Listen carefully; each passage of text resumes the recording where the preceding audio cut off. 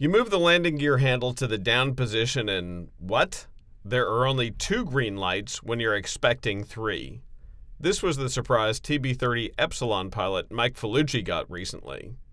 Well, I was down in North Carolina flying with the Bandit team. They do Fly for the Flag performance, where they do 6-ship flyovers of NASCAR events and collegiate football games. When I pitched out on downwind and went to put the gear down, the left main gear came down, the nose wheel came down, but the right main gear did not come down. It was showing in transit. So Mike left the traffic pattern and performed an emergency gear extension, followed by pulling G's to get the gear to come down. But nothing worked. It was obvious that there was something mechanically blocking the right main gear, because I knew we had to make a decision. I had to make a decision as to where to land the airplane, and my intention was to land gear up. Mike considered the best airport for a gear-up landing. Should he fly somewhere with a fire department on the field?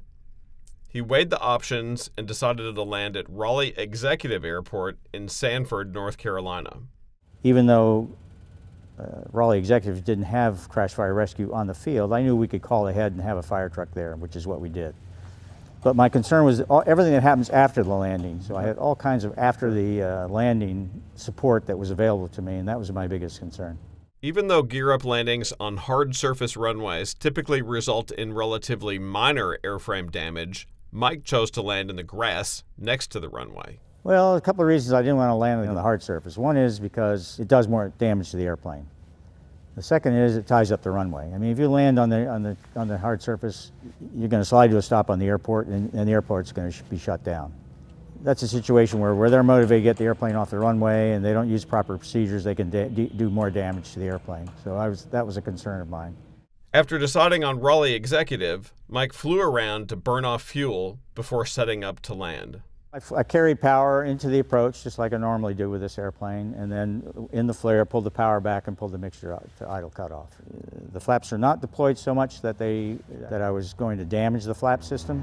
My objective was to slow the airplane as much as possible, have the minimum impact energy, and then slide it in on the belly. The airplane came to rest, and my backseater popped the canopy and jumped out, and I secured the airplane, and that was the end. The airplane had relatively minor damage, the prop was destroyed, the engine needed to be inspected, and there was some metal damage to the belly. So what caused the gear failure? Well, there was a clamp in the right main wheel well that failed and released a bundle of cables that was held securely in place against the wheel well bulkhead. When those cables came free and the right main landing gear came down, the right main gear became entangled in the cables, and that was it. There was no way that the gear was going to come down after that. Unlike some in-flight emergencies, Mike had a major advantage in this one: lots of time. Because we had over an hour and a half to fly around and burn fuel off, so we had plenty of time to plan, plenty of time to have people survey the runway for us.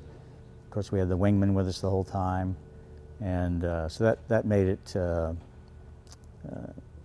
easier than, say, an engine failure, and then you've got to pick out a place to land the airplane. Mike has flown in the military, airlines, he's flown gliders, and general aviation aircraft for decades, and this was the first and hopefully his last gear-up landing. Never have done one before, hope I never have to do one again. Dave Hirschman, AOPA Live.